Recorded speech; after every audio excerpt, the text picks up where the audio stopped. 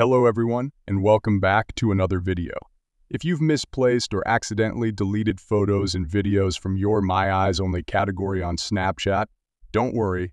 In this video, I'll guide you through the process of recovering them. Let's get started. Open Snapchat and ensure you're logged into your account.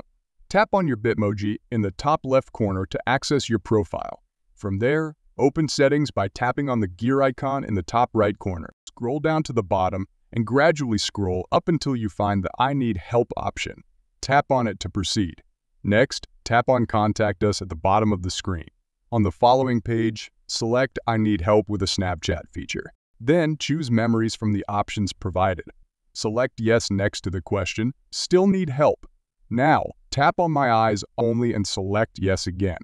You'll be directed to a form where you need to provide your username, email, and describe your issue. Mention that you want to recover your My Eyes Only files, pictures, and videos.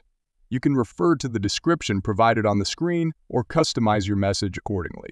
Once you've filled out the form, tap on Submit. Snapchat will respond with further instructions to help you retrieve your photos and videos. And that's it. I hope this video was helpful.